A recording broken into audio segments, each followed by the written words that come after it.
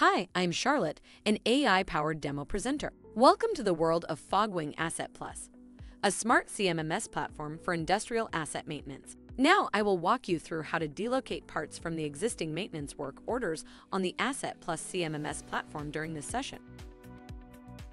To begin, log into your Fogwing Asset account. Once logged in, click on the Work Order menu item in the menu. You will be navigated to the Work Order page on your Fogwing Asset Plus account. Select the work order from which you wish to delocate the parts.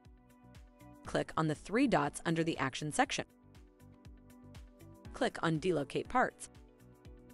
You will be directed to the Return Parts, the Inventory page. Please select the part that you want to delocate. Mention the return quantity, and click on the Return button. Congratulations! You have successfully delocated the parts from your maintenance work order. The parts you have delocated will be returned to stock.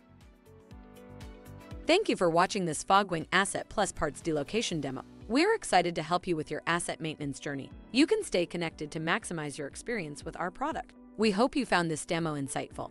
For even more efficient maintenance management, download and use our mobile app. We are now available on the App Store and Google Play Store. Give it a try. Your assets will thank you. Until next time, take care and happy maintenance.